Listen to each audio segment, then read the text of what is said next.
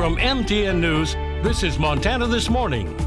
I'm Jonathan Ambarian in Helena. Montana regulators are seeking public input on proposed new rules for wolf hunting and trapping, aimed at reducing the overall wolf population in the state.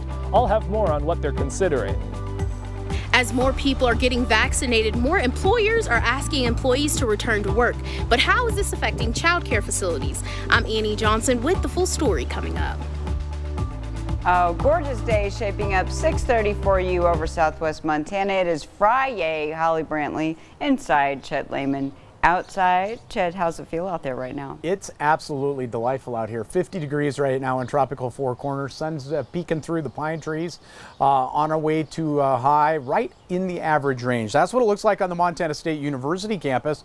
Currently around Southwest Montana, temperatures in the 40s and 50s, a little cooler in West Yellowstone at 37 degrees, 49 in Dillon, 45 in Butte, 48 in Ennis, and as I mentioned, temperature is going to be right around average for today.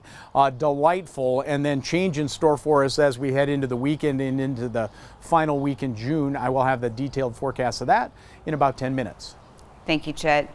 Well, first here, Montana's Fish and Wildlife Commission advanced a slate of possible new regulations for wolf hunting and trapping after state lawmakers directed them to take steps to reduce the wolf population. MTN's Jonathan Ambarian reports.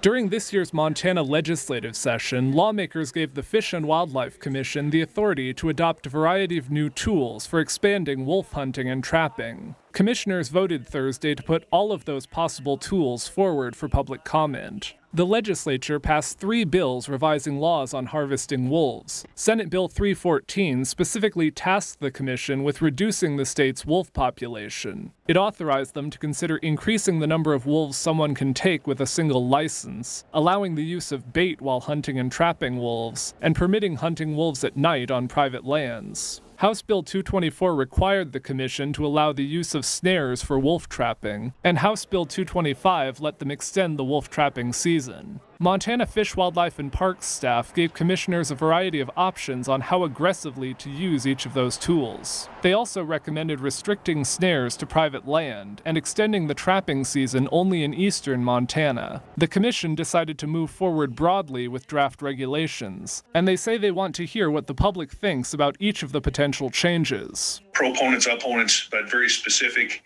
and as much constructive comments as we can around what we are tasked to do by the legislature. FWP currently estimates the state's wolf population at around 950. Supporters of increased hunting and trapping say that's too high and could lead to smaller elk populations and more wolf attacks on livestock. Representative Paul Fielder, who sponsored HB 224 and 225, said FWP's recommendations weren't going far enough to reduce wolf numbers. We left some discretion up to the Department of Fish, Wildlife, and Parks and the Commission, but if you do not address the wolves in Region 1, 2, and 3, where 90% of the wolves are, you're failing to meet the legislative intent.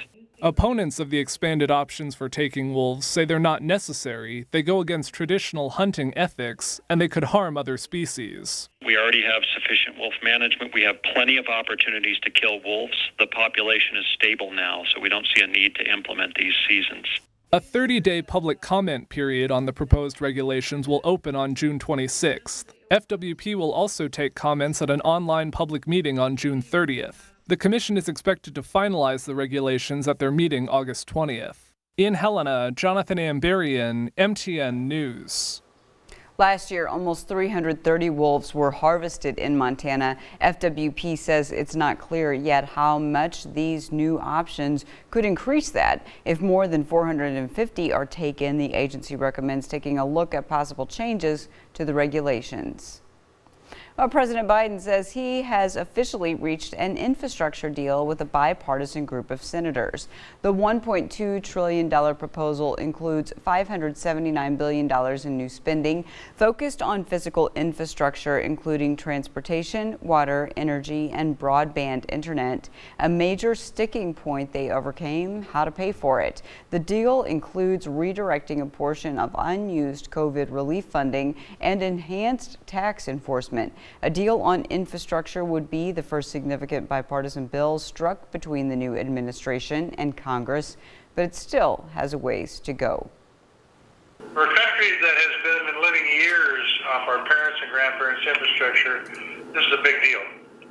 My colleagues and I have been working overtime for weeks to hammer this agreement out. Negotiations like this are always difficult, and like with every good compromise, neither side got everything they wanted. Senator Tester said the bill will create good-paying jobs across the entire state and maintain America's competitive edge over China well into the future. Congressional leaders are aiming to bring legislation to the floor next month before August recess. Meantime, U.S. Senator Steve Daines and House Republican Conference Chairwoman Elsie Stefanik are stepping up pressure on the Biden administration to ease restrictions on the closed Canadian border. And Daines tells MTN's Dennis Bragg he hopes the move will place additional pressure on Ottawa as well.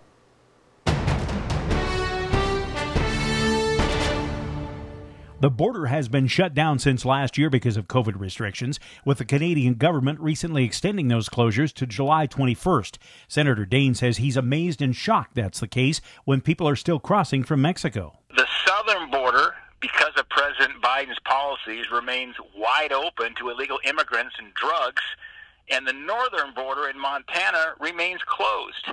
And President Biden just extended the northern border closure to July 21st. So I can't wait any longer. Montanans can't wait any longer for President Biden to do what's right and open the northern border.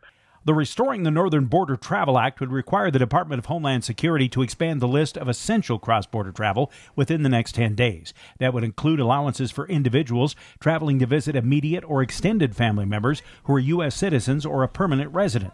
Right now, many families have been unable to cross the border from Montana and other states into the Canadian provinces, leading to separations lasting more than a year or expensive flights and quarantines in Canada. This is having a direct impact on so many of our businesses across northern Montana. It's having impact on families. We're heading into, of course, the big tourism season.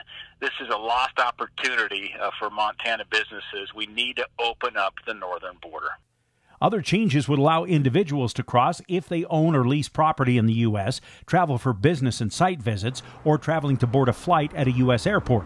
The bill calls on the administration to begin developing a plan to fully restore non-essential border crossings within 20 days. But will congressional action convince Canadian Prime Minister Justin Trudeau? It's kind of that old saying, Dennis, lead, follow, or get out of the way. It's time to lead and get the northern border open. We're going to put pressure to get the United States side opened up, and that would pressure, I think, Trudeau to get Canada opened up as well.